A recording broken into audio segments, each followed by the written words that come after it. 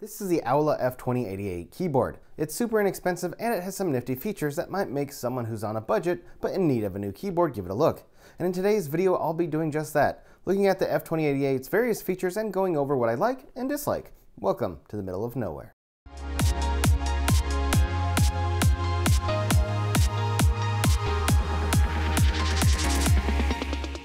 Before I begin, disclaimer time. I received an email from someone at coldetector.com to do a review on this keyboard and I agreed. They sent me the F2088 for free, but beyond that I have not been paid to do this video and no one at Cold Detector or AULA gets to see this video prior to me publishing it live on YouTube. All thoughts on the AULA F2088 are my own and were influenced only by my user experience. With that out of the way, let's get on with the video. The AULA F2088 is very affordable, and when this video was recorded is priced anywhere from $30 to $46. The box is a simple two-tone design and on it is a demon or soldier looking character. The keyboard model name, a simple image of the keyboard but with different keycaps than the version you get here, and the AULA name and spider logo. On the back is a QR code that takes you to an invalid web address, but when you press OK, you're taken to the WeChat app in the App Store, at least on my iPhone at any rate. AULA's contact information and web address is also given, however the websites for AULA, both the Chinese and English versions, which are aulacn.com and aulastar.com respectively, are only semi-functional messes with no way to find more information about the F2088 as the Learn More button goes nowhere. In fact, the Amazon listing has more information about this keyboard and how to use it than what I could find on either website.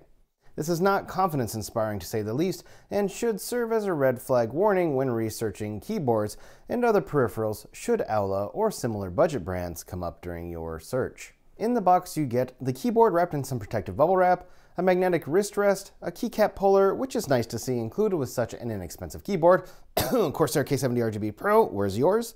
And finally, an instruction booklet in both Chinese and English. It's informative and provides a good deal of information about the keyboard, how to use it, and also basic warranty information, which is 12 months. How easy it will be to take advantage of that warranty should the keyboard fail in any way in those first 12 months of use is questionable, simply based on the functionality of AULA's websites. There is a phone number on the box and booklet, but no email address. Having said that, I was fortunately able to navigate to the Contact Us page on the website where you can submit a query. One thing to note about the instruction booklet, the English translation isn't 100% the best, but you should be able to get by. Additionally, the Amazon listing contains even more information on how to operate certain keyboard functions than what is contained in the instruction booklet. This information should be readily available in the booklet and on the product support page. To me, this is not the best way to make a good impression with a buyer, especially if you want a repeat customer.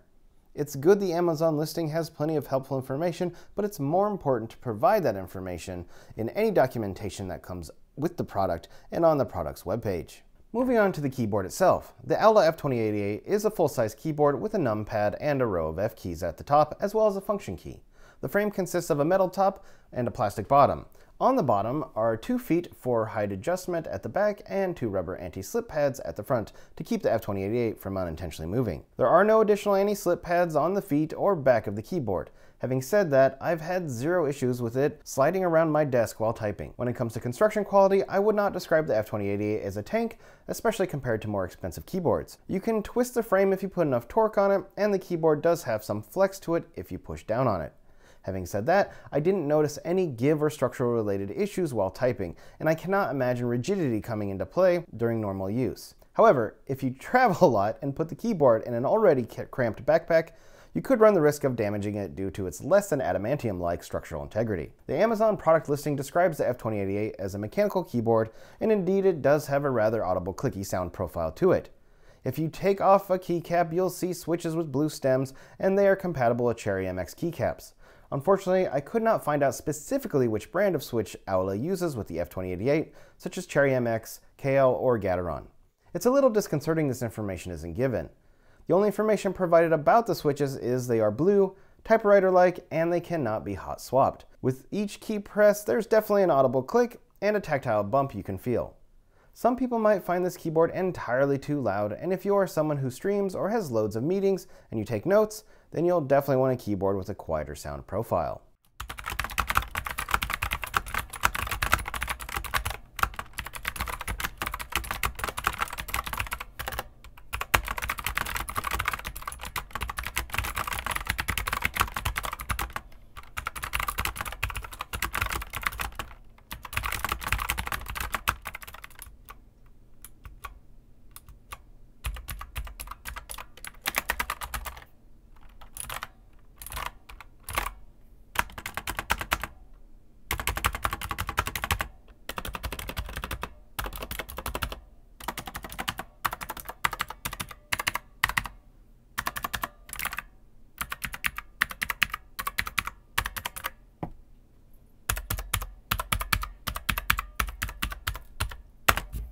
The keycaps themselves are made of ABS plastic, they're round, and they have an old school typewriter design to them. The product listing describes them as having a retro punk feel. I'm pretty sure AULA was going for a steampunk look, and I can appreciate the effort. I like the round keys, which do take some getting used to when typing and even gaming. I definitely like how the integrated lighting reflects off the shiny outer rim of each keycap. The caps seem to consist of 3 plastic layers, but I could be mistaken and it could just be 2. Regardless, the caps do feel rather sturdy structurally. However, what I'm unsure of is how durable the metallic paint on the outer part is and how prone to chipping and flaking it will be when the keyboard is in constant use. Regarding the key legends, they are very legible with the lighting on, but not so much with it off.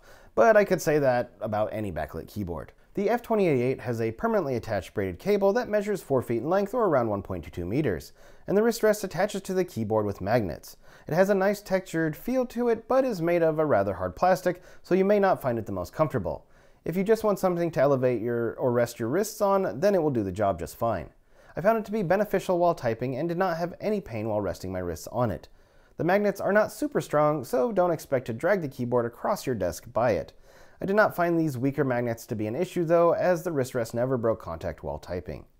The F2088 also has 3 media/mode keys and a lighting mode/volume knob. The media keys consist of a play/pause button, a forward track button, and a backward track button. The buttons are definitely hard to read in low lighting situations. I would have liked to have seen the text and symbols on these buttons be bright white or even have them light up. To swap the knob between lighting and audio modes, simply push and hold it down for 2 seconds. You'll know you're in lighting mode if the knob lights up. In addition to 19 lighting modes, the F2088 comes with 3 lighting presets as well, one for each mode button. You can also make your own presets and assign it to one of these buttons. To make a preset, simply push and hold one of the mode buttons for 3 seconds. The entire keyboard will go dark and the lighting knob will start blinking. After that, push the keys you want lit up and then press one of the M buttons to set and confirm. Want to go back to factory default? Press Function and Escape keys for 2 seconds. Speaking of lighting, the F2088 is described as a rainbow backlit keyboard, and that there are many colors of lights. What it isn't is RGB or even ARGB. All the light colors for each switch are preset and static. While the brightness level has 12 steps of adjustment, and while there are 19 preset lighting modes plus 3 customizable ones, you cannot change the lighting color of the keys. Most mechanical keyboards at the F2088's price range that I saw have pretty much the same kind of lighting setup, a rainbow of some sort with various lighting modes. If you want a keyboard that is both mechanical and has fully customizable lighting, you're going to have to spend more money. I will say this. I like the blinking, num, caps, and scroll lock lights that indicate when you've reached the highest or lowest brightness level or fastest or slowest lighting speed level. I like how the lighting reflects off the metallic paint on the keycaps. In all honesty, I at first didn't think I'd like the lighting scheme, but it has grown on me during my use. It's a nice design element that can be fully turned off if undesired. Finally, the AULA F2088 has 104 key anti-ghosting and both 6 key and N key rollover capabilities. Also, you can supposedly create macros. By default, the keyboard has 6 key rollover, but by pressing Function plus scroll lock, you can change it to N key rollover. If you want to go back to 6 key, press Function plus print screen. As far as I could tell, there's no indicator telling you which form of rollover you are in, so I don't know how helpful this is. You can also supposedly create macros using the Function key with this keyboard. Unfortunately, there's 0 instructions on how to do this. You might have to go to the AULA website and download their software and drivers to do so, but from a review I read, the driver software caused conflicts for the user and they still couldn't create macros. You're probably better off just using the standard Windows driver for USB keyboards with the F2088 and forget about making macros altogether. I myself don't really do macros, so it's not a concern for me, but if you're someone who does, then you'll probably want to get a keyboard from a brand that is well known for this feature. I think that's about it for the F2088's features. So how was it typing on and gaming with it? I'm not gonna lie, it took some getting used to typing on a keyboard with round keys. I'm used to standard keycaps, so sometimes I'd miss a key or accidentally push 2 keys at once. However, it really only took a few hours to get used to these different shaped caps, and when I did, my mistakes reduced, and I found myself enjoying the typing experience. There's definitely a lot of travel distance for each keystroke, which according to the Amazon product listing is 4 millimeters, and there is a keystroke force of 60 grams, give or take. To put that in perspective, my Corsair K70 RGB Pro with Cherry MX red switches has a travel distance of 2 millimeters and an actuation force of 45 grams. While I definitely like the tactile bump when typing on the AULA F2088, the sound of each key being pressed is a bit aggressive to me, and I think I prefer more of a Cherry MX Brown style switch, which retains the tactile bump, but the clicking noise is at a lower volume level. While the letter and number keys are pretty solid feeling when typing, the larger keys, like the shift and spacebar, seem to be a bit wobbly. Really though, all the switches and stems are rather loose, and I think it's more pronounced on the larger keys, even though they have stabilizers, because of the added mass. The spacebar in particular feels like it's either going to break or just fall off, even though the keycap is solidly installed. I think this just speaks to more of the quality of the keyboard, or lack thereof, and how loose the individual switches and stems are. While testing the F2088, not only did I use it to type, but also play games. I mostly played WWE 2K22, which is a 2 hands on the keyboard game, and I played the Elder Scrolls Online, focusing mostly on PvP, which is a much twitchier experience. I'm happy to report using the F2088 to game has been a fine experience, and I don't think there was any noticeable input lag when pressing the button and then seeing the action on screen. My main issue during play again had to do with accuracy and pushing the wrong keys or fat fingering multiple keys. As with typing, I overcame this issue the more I used the keyboard during play. Overall, I've had no issues of note while using the AULA F2088 these past couple of weeks. It worked the moment I plugged it into my PC. It was even fun discovering what the function key does in conjunction with the F-row keys. For instance, function plus F2 brings up Windows Search, and function plus F3 brings up the calculator app. Again though, it would have been nice to have all this functionality information listed within the instruction booklet, rather than finding it later on the Amazon product page. AULA, if you need a tech writer, call me. Instead of asking and answering whether or not you should buy the F2088, I'm going to ask and answer who do I think this product is for, and maybe that will help you decide if this keyboard is for you. To me, the F2088 is for someone who doesn't have a lot of money but wants a mechanical keyboard with lighting. Or it's for parents who want to get a young gamer a fun-looking and functional keyboard without spending too much money. Or it's for a typist who enjoys loud, clicky keyboards that have a retro vibe and fun lighting that doesn't cost an arm and a leg. Who this product is not for are discerning keyboard aficionados, people with large peripheral budgets, and definitely not for people who need to type a lot at work in a quiet, shared office setting.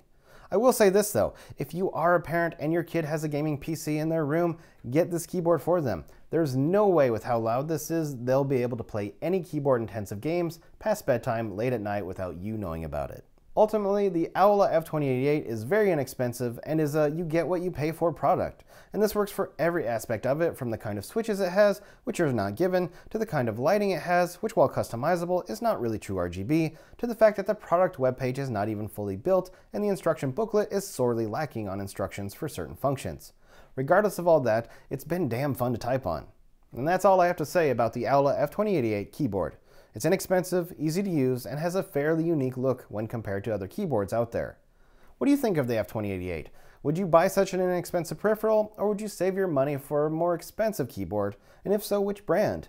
If you want to keep costs down, is there another inexpensive mechanical keyboard with lighting you might suggest? Let me know in the comments down below.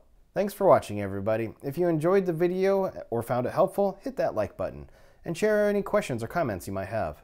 You can show your support for the channel by getting subscribed, and don't forget to turn on notifications if you do get subscribed so you don't miss out on any future content. And hey, while you're here, why not check out some of the other videos I've made. I'm Seth, and I'll see you next time in the middle of nowhere.